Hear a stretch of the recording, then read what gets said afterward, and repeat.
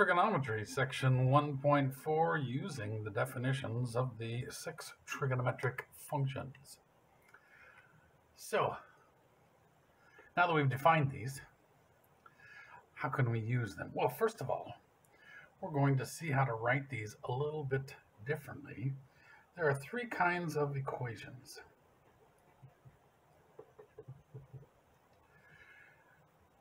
There are identities.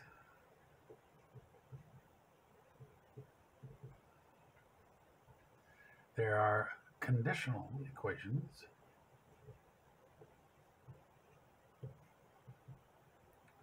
And there are contradictions.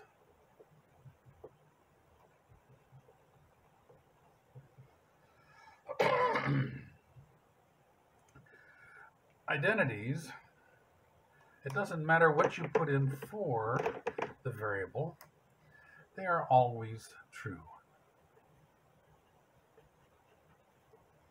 Conditional equations are true if you put the right thing in for the variable, so they are sometimes true. And contradictions are, of course, never true. No matter what you put in for the variable, you won't get a true statement. It's a contradiction.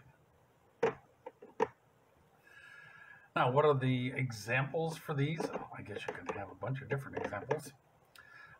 Some algebraic ones, x equals x, that's always true. X equals x.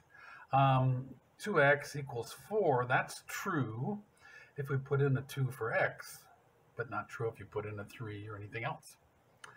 X equals x plus 1 is never true. No matter what you put in, 9 doesn't equal 10. And so one way to work on some of these is certainly to solve this. But what we need to do is notice that there are some identities are pretty obvious, but trigonometric identities are not always that obvious.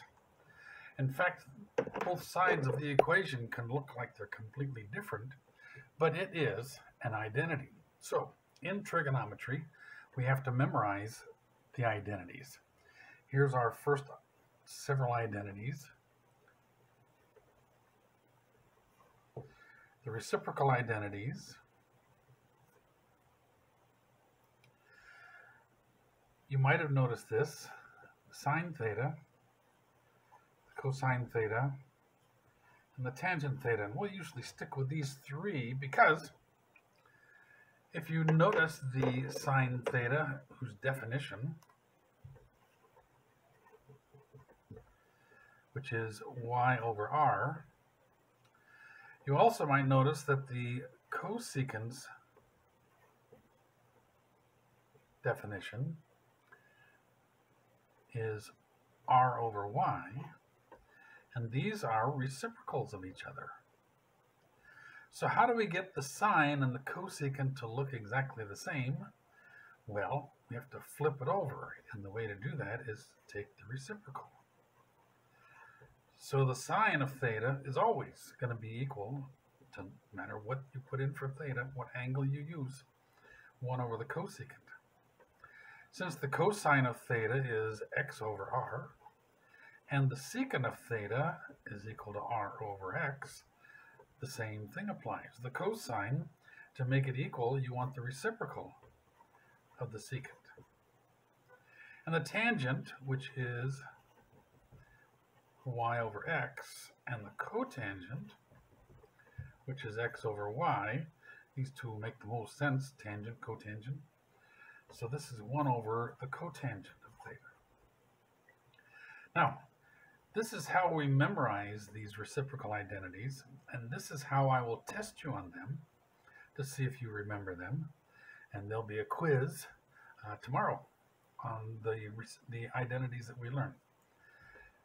So this is the way we learn them, but you've got to realize that there's not just one way to look at these, not just one way to work with these.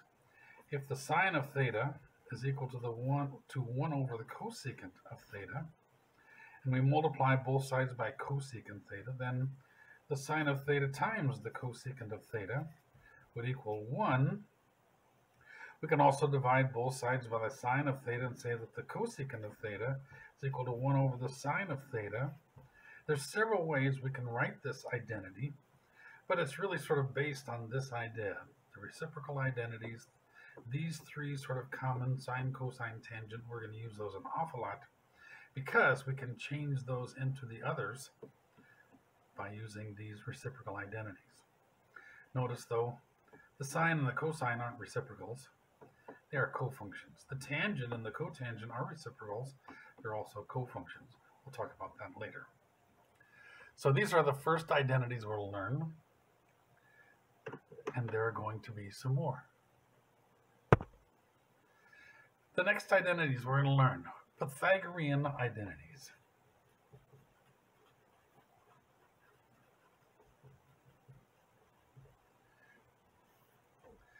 Now, we know that the unit circle, it has an equation of x squared plus y squared equals 1. Right? Well, if you didn't know that, that's true. Now, if x squared plus y squared equals 1, and we know that the sine of theta is y over r, and the cosine of theta is x over r, what is the sine squared of theta? In other words, the sine of theta squared. Well, that's y squared over r squared. And the cosine squared of theta is x squared over r squared. So if we plug these, if we write this as sine squared theta plus cosine squared theta, we can get, without the other side yet, we can get y squared over r squared plus x squared over r squared, and that equals, well, we know that x squared and y squared are just 1, so let's work on this left side a little bit. So we've got a common denominator. Let's write this as x squared plus y squared instead of the other way, over the common denominator r squared. Now, if we know that this is 1, then what must be on the right side? Well, 1 over r squared has got to be on the right side also. 1 over r squared. But hold it. What is r in the unit circle? R is a radius of 1. So this is just 1 equals 1. This is an identity. So what are the Pythagorean identities? Well, the way I'm going to ask them is something plus something equals 1. And then 1 plus something equals something else. And something plus 1 equals something else also. The first one is going to be this thing. Since r squared is 1, this is just going to be a 1 on the right side. So your answer for this is, and because it's addition, doesn't matter the order, sine squared theta plus cosine squared theta equals 1. It's got to be sine squared and cosine squared, not just sine and cosine. Now, if you take that and you say, okay, so I know that one's true. Sine squared theta, cosine squared theta equals 1. Well, let me divide everybody by sine squared theta.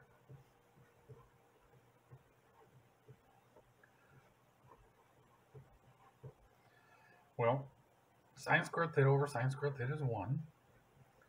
Cosine squared over sine squared theta, we haven't talked about that yet. 1 over sine squared we have, because 1 over sine theta squared is cosecant squared. But remember, cosine squared is x squared over r squared, and sine squared is y squared over r squared. Let's invert and multiply that. Let's see. X squared over r squared multiply by the reciprocal r squared over y squared. When the r squareds cancel, we get x squared over y squared, but that's really just x over y squared. What trig function is x over y? That's the cotangent squared. So 1 plus the cotangent squared theta equals cosecant squared theta. That goes in the next one. So 1 plus the cotangent squared theta is the cosecant squared theta. Now if you use that same idea and we divide by, let me use hot pink, cosine squared instead of sine squared. Well, now we get a 1 here. Well, let's put it there. But then we get sine, so let's write this over here. So we get sine squared theta over cosine squared theta. We get a 1 here, and this is 1 over cosine squared theta. And we can use that. 1 over cosine is, we just learned last, secant theta. It's got to be squared though. Sine over cosine. Well, if we do the sine, which is y squared over r squared, and that's over the cosine, which is x squared over r squared. Invert and multiply, the r squareds cancel. Y squared over x squared is y over x quantity squared is the tangent squared. So the tangent squared plus 1 is equal to the secant squared. That was a little messy, and I apologize for that. But you can go through that and take a look. So this is the tangent squared theta plus 1 equals secant squared theta. Now, we got to memorize this. These are the 3 that you memorize. But once again, we can rewrite this stuff a lot of different ways. Rearrange it, use it the way we need to. But these are the ways we memorize them. This is the way I will quiz you on them. You're going to fill in sine squared and cosine squared, the cotangent squared, the cosecant squared, the tangent squared, and the secant squared. And you might say these second 2, aren't they the same? We just switch the order here. True. If you put cotangent squared there, you must put cosecant squared here. If you put cotangent squared here, you must put cosecant squared here. And then sort of vice versa. Tangent squared needs secant squared. Tangent squared needs secant squared. So yes, you can do that and switch those around. I don't worry about that because addition is commutative. Okay, let's continue trig 1.4, the last set of identities, the quotient identities. These we really saw in the last one. The tangent of an angle, the cotangent of an angle, there's only 2 of them here. This is what we saw with those squares, and perhaps I should have done this first. Since the tangent is is y over x, that's what the tangent of theta is defined as. Well, we can write this as y divided by x, which is really y times 1 over x, or let's do that y over 1. Now, if we wanted to put in a different number besides 1 here, we could, but remember, that was just our radius, because this was the unit circle. Y over r times r over x. It doesn't have to be in this case because that unit circle could be any radius. That would cancel, right? Oops, this is divided by. I'm sorry, but now it's times. Excuse me. So this is really y over r divided by x over r. So now you've got y over r divided by x over r, which is the sine, that's its definition, over the cosine. So the answer what you will fill in for the quotient identity. For the tangent, it's the sine of theta or the cosine of theta.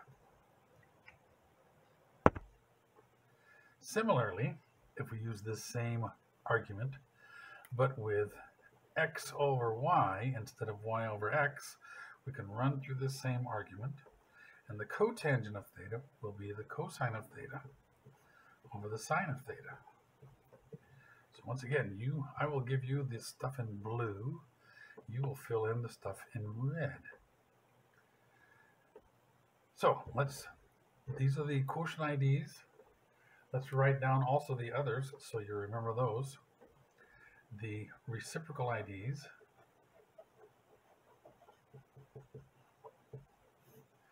The sine of theta is 1 over the cosecant of theta. The cosine of theta is 1 over the secant of theta. And the tangent of theta is 1 over the cotangent of theta.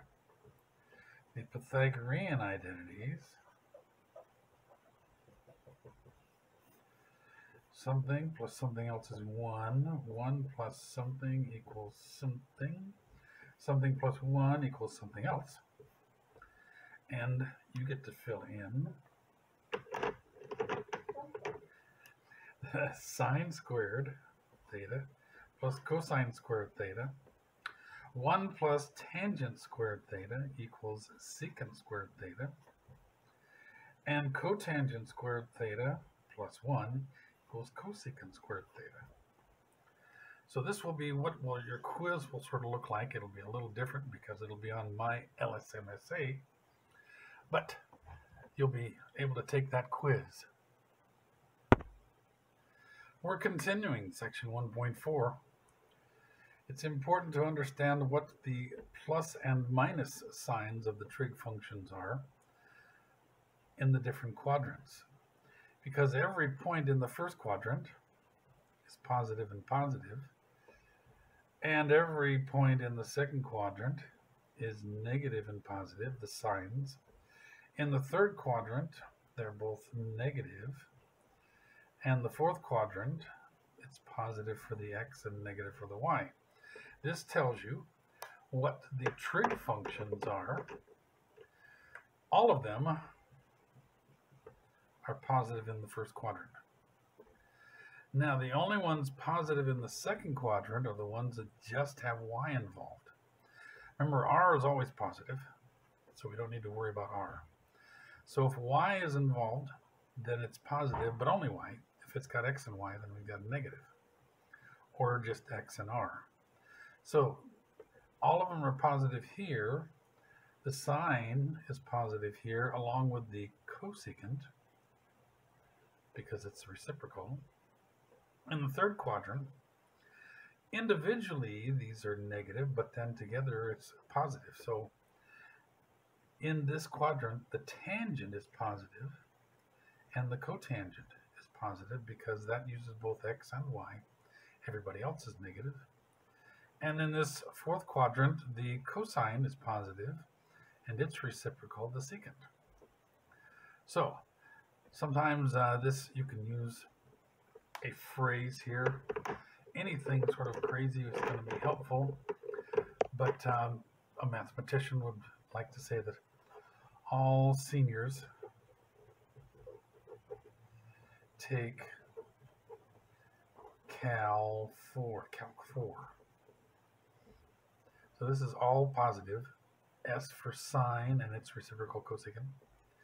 T, spelled take right. T for tangent and its reciprocal cotangent. Calc 4, C for cosine and its reciprocal secant. So all seniors take Calc 4. The ranges of the trig functions we can take a look at. The chapter 4 will be a better place to look at this. If you look at the unit circle, that can help you understand what's going on, and it goes back to our x and y axis. Remember, r is always going to be the same for this. So as you start from this point, x is going to be at its highest, and then as this point moves around the circle, x will move down to 0. When it moves to this point over here, x will go big negative. Well, the biggest thing is going to be 1, and the biggest thing negative is a negative 1. Y will start with 0 and go up to this as the point moves around, which is a positive 1. And then as it goes around to this point right here, it goes to a negative 1. So as x changes from 1 to negative 1, r is always the same. As y changes from 1 to negative 1, r is always the same. The signs range goes from a negative 1 to 1. This is interval notation with their square brackets. The cosine's range goes also from a negative 1 to 1. That means the y values. The x values can be anything. The domain for both of those. All the real numbers can go in there. And that's pretty much all we'll look at in this chapter. We'll look more at that later. So here's some examples from section 1.4. So I think on page 36, we're very close to that. Number 12, directions use the appropriate reciprocal identity to find each function value. The function we're looking for is tangent theta. We are given the cotangent of theta is equal to negative 0.01. Well, the trig identity for reciprocal, because we know the tangent of theta is equal to 1 over the cotangent of theta. So this is 1 over negative 0.01. Let's write that as a negative, right? 1 over, this is really 1/100th, right? So 1 over 1/100th is really invert and multiply 100. So the tangent of theta is a negative 100. It's the reciprocal of the cotangent. So number 30, directions determine the signs of the trigonometric functions of an angle in standard position with the given measure. The measure they give us for number 30 is a negative 640 degrees. So we want the signs of the 6 trig functions in standard position. So as you start here and go around, let's see, that's 360. How much more do we need to go for negative 640, right? 14 minus 6 is 8. 5 minus 3 is 2. 280 degrees. Well, there's 90. There's 180. There's 270. 280 degrees. So it's in the first quadrant. 640, negative 640, is in the first quadrant. And the sign, this is where theta is positive. The cosine is positive. The tangent is positive. The secant is positive. The cosecant is positive. Oh, I forgot the cotangent is positive. They're all positive in the first quadrant. That's a way to get 4 steps. Number 42.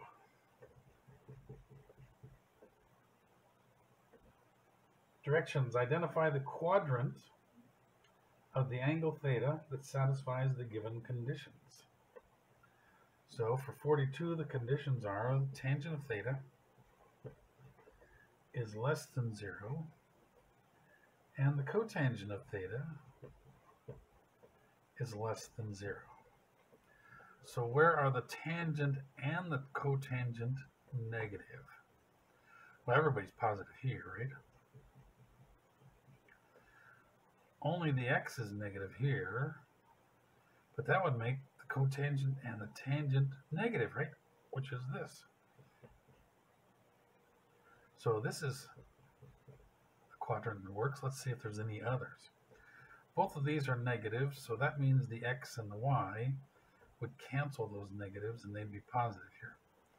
But the x is positive, the y is negative here, because of the x and the y being how we define tangent and cotangent. Y over x and cotangent is x over y. Wherever we have just one but not the other negative is where this is going to be the angle. So theta could be in quadrant 2 or quadrant 4.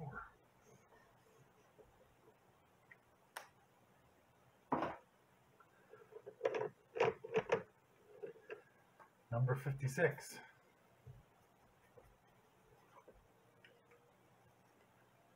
Directions. Decide whether each statement is possible or impossible for some angle theta. 56, they give us the cotangent of theta is equal to a negative 6. So, how do you find out if something's possible or impossible? Well, let's see here. The cotangent is also x over y, right? And x and y, is there any way to write, I guess, x and y as a negative 6? Well, yeah. X can be a negative 6 and y could be 1. Is that possible?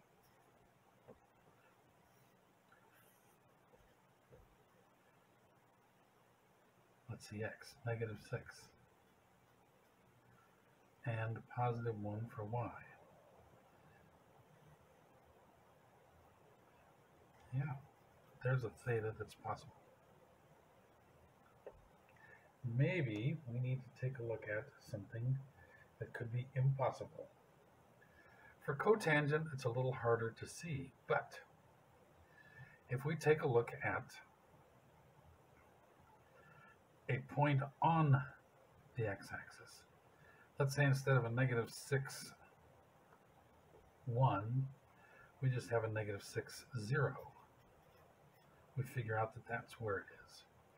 Well, the x would be a negative 6, and the 0 would be the y, and that's undefined, so that's really not possible for a cotangent theta in that case to work. So, but cotangent can be a negative 6 because we can write that as a negative 6 over 1, and x and y can be those things. That's a different way than doing it. They say to see example 4, but we're going to do more of that when we look at the graphs, and that'll be a little more obvious. What about number 66? The directions. Use identities to solve each of the following. Number 66 is find the cotangent of theta given cosecant of theta equals a negative 2, and theta is in quadrant 3. So for a lot of this stuff, drawing a picture is going to be very useful. If theta is in quadrant 3, it's over here someplace. I always like to put the circle here too because it gives me a way to write this triangle. Okay, this is the x, this is the y, this is the r. The cosecant is r over y. So that's, now r can't be negative, so we can write that as 2 over negative 1. Y is a negative 1 and r is 2. That means we can find out what x is. because by the Pythagorean theorem, x squared plus negative 1 squared equals 2 squared. Or x squared plus 1 equals 4, x squared equals 3, x equals square root of 3. But in the second quadrant, that's got to be negative. Negative square root of 3. So now that we know x, y, and r, they can ask us any of these. They ask for the cotangent. Let's change colors. So this is the theta. So the cotangent of theta, which is x over y, in our case is x, which is negative square root of 3 over y, negative 1. So this is just square root of 3.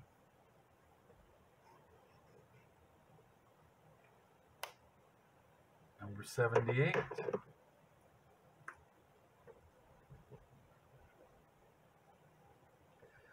Find the 5 remaining trig function values for each theta if the cosecant of theta is equal to negative 3 and the cosine of theta is greater than 0, or positive, right?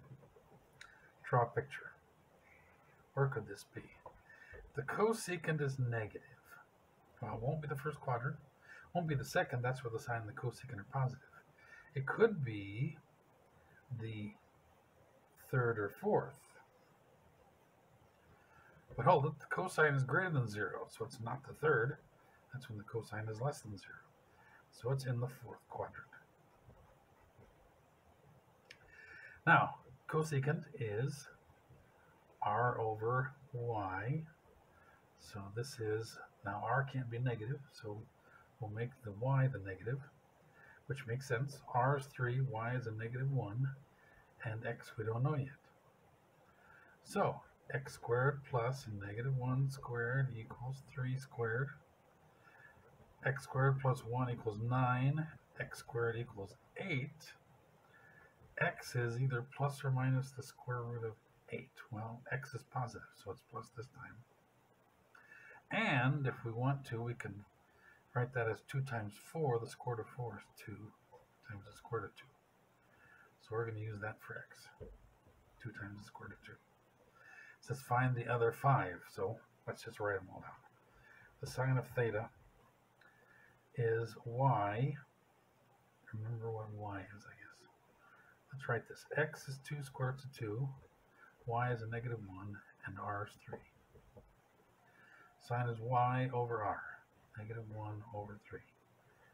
Cosine is x over r. 2 square root of 2 over 3.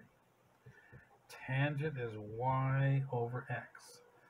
Negative 1 over 2 square roots of 2. It does say in the directions also, rationalize denominators. So we're going to have to multiply both numerator and denominator by the square root of 2 to get rid of that irrational part.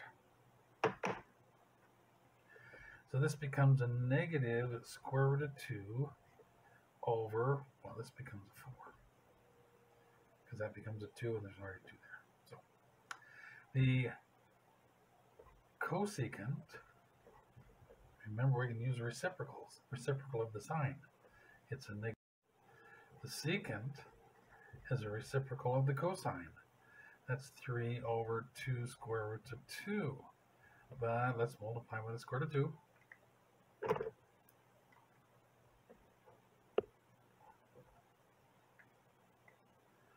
And we get 3 times the square root of 2 over 4. And the cotangent is the reciprocal of the tangent. I'm going to use this one because I have to rationalize that one. So it's really 2 square roots of 2 over that negative 1. So once you've got this picture, you've got all 6. Number 92. The directions. Suppose that theta is between 90 and 180. So 90 degrees is less than theta, is less than 180 degrees. Suppose. One way to write that in mathematics is an S, looks like with a P down here, suppose. Pretty cool. Secant of a negative theta They want to know, find the sign of each function. Is it positive or negative?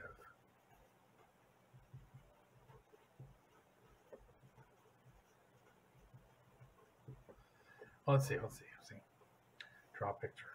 Here's the bullseye that I always use. Theta is between 90 and 180, second quadrant. Now, that means really theta goes from the initial side to that terminal side, and a negative theta would be in the third quadrant. This is a negative theta. So you would wind up in the third quadrant. What is the secant in the third quadrant, positive or negative? Well, only the tangent and the cotangent are positive here. The secant is negative. And the last one we'll do in this section, number 104.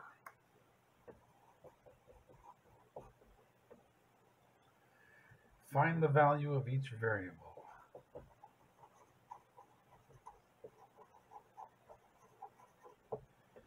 And we're given the secant of 2 theta plus 6 degrees times the cosine of 5 theta plus 3 degrees equals 1.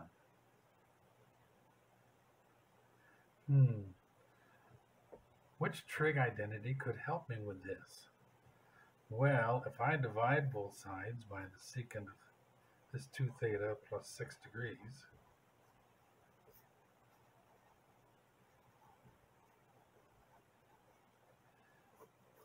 I would get the reciprocal identity. What does the reciprocal identity mean? It doesn't matter what I put in, just so they're the same for each of these. They're exactly going to be an identity. These are equal.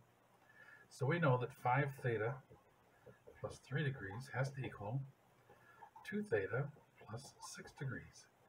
Because for that to work, remember this is cosine theta equals 1 over secant theta, or alpha, or beta, or any angle you'd like. Subtract 2 theta from both sides. We get 3 theta. Subtract 3 degrees from both sides. We get 3 degrees.